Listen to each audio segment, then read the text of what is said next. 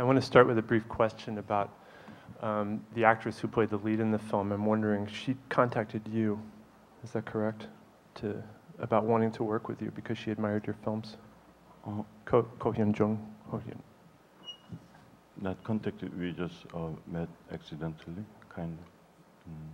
She said she liked my films, and I liked her as an actress very much, so that's it. And she had been a very popular television actress, no? Yes, long time ago, and then she got married to this very wealthy person, and then they got divorced, and then she returned to work in drama, TV drama, and this was her first film ever. And you wrote the part specifically for her? I cannot really say that. Yeah, I was, of course, aware that she is going to be the actress, but while I was writing Treatment, I wasn't really thinking about her like that, as you say. Question, yep, Jack. This is a question about Sangsoo's use of the zoom lens, and it's something that people also remarked on with Tale of Cinema, your last film.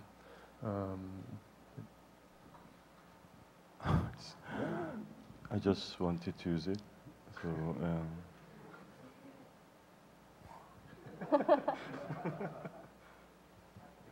A question about improvisation, whether Sangsoo actually works improvisationally with his actors, and also whether the incident in the restaurant and the subsequent incident with the motorcycle is something that really happened, because it seems too weird not to have been real. There's separate. I have a separate experiences.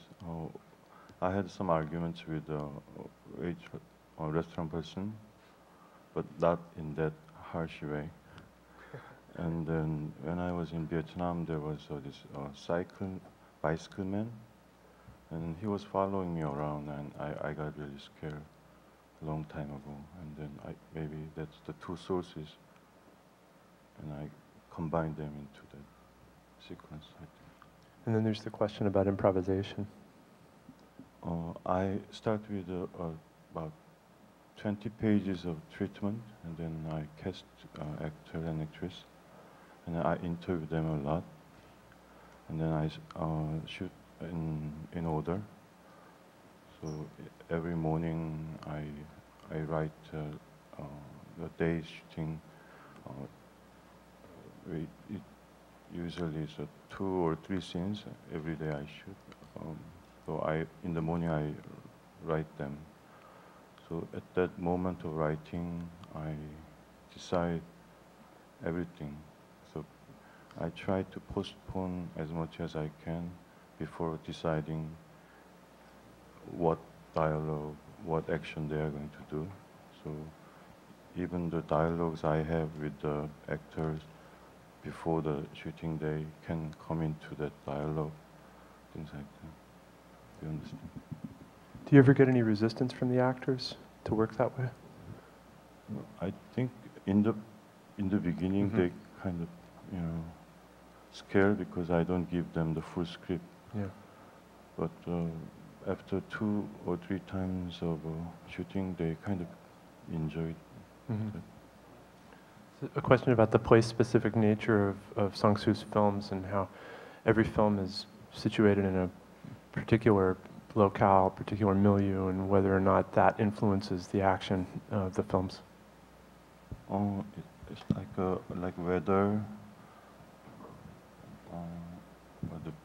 the actors, the location is same. It gives me lots of stimulation. So I choose carefully. I don't want to go to a totally new place, because then I'm afraid I might have responses that is very kind of stereotypical, because it's a new place. First response I get is stereotype responses. So I try to shoot in the places I know already, so I can have something else than the stereotype responses. And you wanted to shoot this film in springtime, you told me. I cannot explain but I just want. First thing comes up to me is usually season.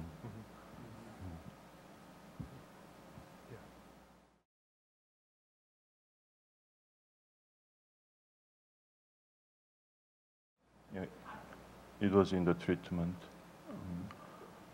I don't know why, but I wanted to put that people and dog story in between.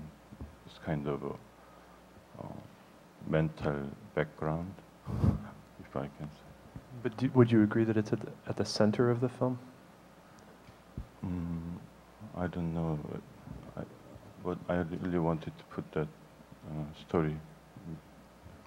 Question about the popularity of Korean cinema and how more and more of them have become popular and known over here, and what is there that's particular about Korean cinema, and what is there that's general, that's global, that appeals to the world at large?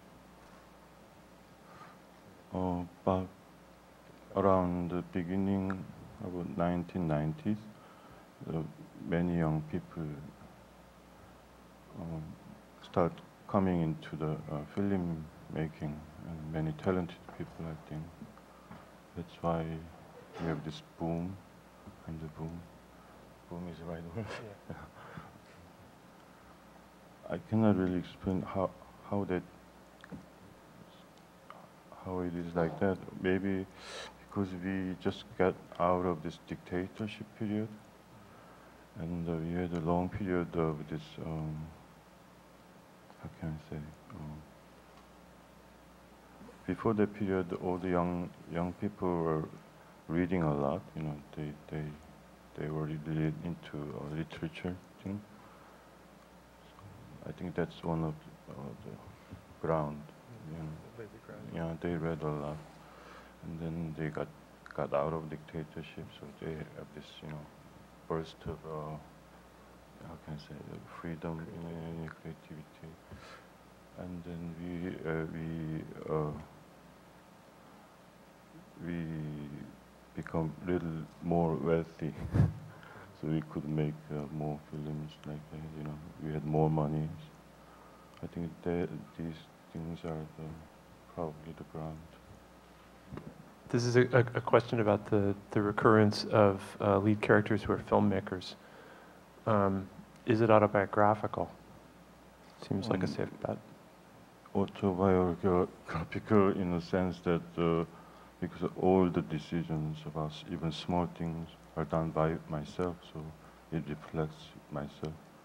But any personality in my film is total copy of or someone in reality.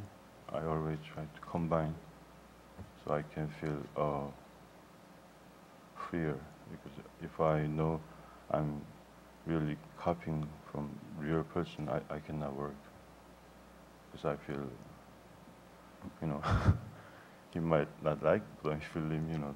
So I try to combine. Even in long dialogues, there are sources coming from like 4 different people.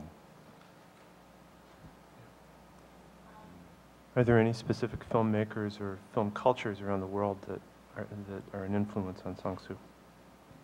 I have many filmmakers I really like. Murnau, is it the right word? Oju, Renoir, Eric Romer, Buñuel, many people. A question about Sangsoo's relationship with his cinematographer. How much time do they work together? How much time do they spend composing the shots? It is kind of a remarkable relationship. This is third film I work with cinematographer, and first thing I liked about him is he's very gentle, decent person, and has a different kind of personality from myself. So I just wanted to be around with him. Because he has a good technique and everything, but that was more important thing. And I usually choose the angle. Another question about influence. Are there any Korean filmmakers, past or present, that have affected Sangsoo? And another question about financing. whether it's getting any easier or more difficult. I'm not just saying this, but I think there are many really good directors in the past, but because of we don't have this good archive and the system to screen, so I haven't seen many. So, and I'm lazy too, so I'm trying to see more of them. And about the money, I really don't know. It's because my film never recouped, so it's always hard to sponsor. Do you think that the relaxation of quotas of Western films coming in is going to affect you? The quota. Yes. I think it's a good system, but they reduce the dates. Yeah. But do you think it's going to have an effect on the way that you make films, the way they're distributed? People speculate, but we still don't know.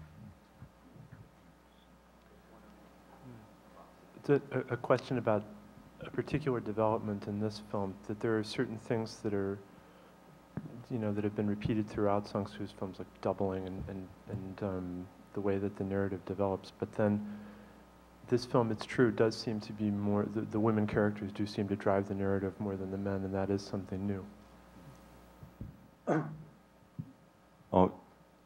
In the beginning, in the treatment, I didn't know whether the film will end with a man or a woman. That's how it stood.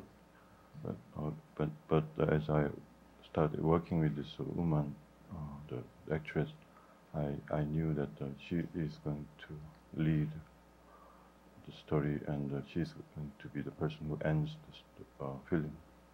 It's largely because who she is. I respond to that. I don't have this preconceived.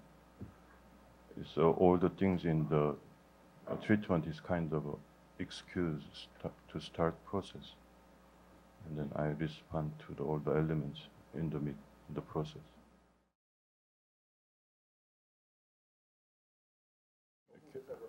Can refer to either of them.